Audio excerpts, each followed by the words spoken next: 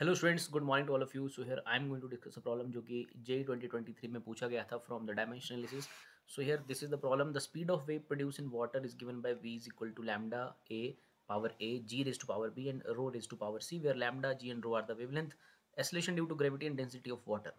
सो हमें values of A B C को find out करना है और इसे सॉल्व करने के लिए स्टूडेंट्स हम बेसिकली डायमेंशन एनालिसिस का मदद लेंगे. So this is velocity, this is basically speed there, speed of a wave is given to us, and this speed is given in terms of lambda, g and rho. Let's suppose they take such a system in which lambda, g and rho are the fundamental quantities. This type of case is this. So we have to calculate this unknown ABC. So we know that the dimension formula for speed is basically LT minus 1. So we'll write the dimension formula there, simply m0 LT minus 1. And then in the other side we have lambda is simply a length, so we will put lambda l, and l is power, l की जो power है वो a है. And then other one is acceleration due to gravity, so it is simply acceleration, it is written as lt minus 2 raised to power b. And then again next thing is density, mass upon volume, so it is written as ml minus 3 raised to power c. So now we compare the coefficients of like length with length and mass with mass and time with time.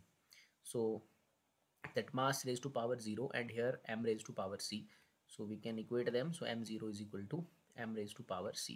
So from here we can say that c is equal to 0. So c जो है वो 0 है. Obviously आपके पास तीन option ऐसी हैं जहाँ c 0 है, सो हमें बाकियों को सॉल्व करना पड़ेगा.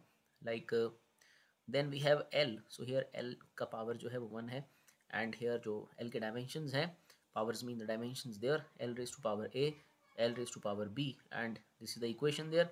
So l raised to power a and l raised to power b ये ऐड हो जाएंगे, and then we have l raised to power minus 3c. So we'll equate that a plus b minus 3c is equal to 1. इसे हम note कर लेंगे. And then on the other side we have time, so power is t raised to power minus 1, और यहाँ t का power है t raised to power minus 2b, only minus 2b. So we can say that minus 2b is equal to minus 1. So b is equal to half. So b का value हमें मिल चुका है, c का value भी हमें मिल चुका है. So it is b is half students, and I hope इसका आंसर डी निकलेगा, बिकॉज b हाफ है और c 0 है, तो यही ऑप्शन बन रहा है. But will solve that a also.